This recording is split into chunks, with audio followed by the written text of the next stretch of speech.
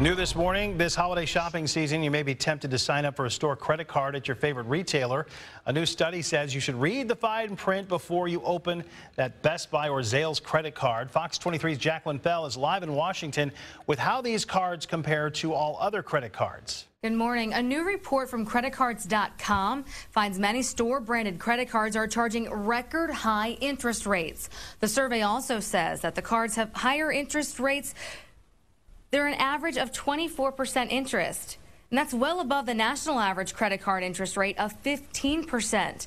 Many customers sign up for store-branded cards for the incentives, but the study found that the deals aren't always very generous. Big Lots tops the list with the highest rate, but not far behind is jeweler Zales and office supplier Staples. Now, of course, there's always exceptions. Experts say that if you are a frequent shopper at one specific store, you pay off the bill every month that it comes in, and they have a pretty good sign-up deal. You actually literally could be cashing in. Reporting live in Washington, covering news that matters, Jacqueline Fell, Fox 23 News.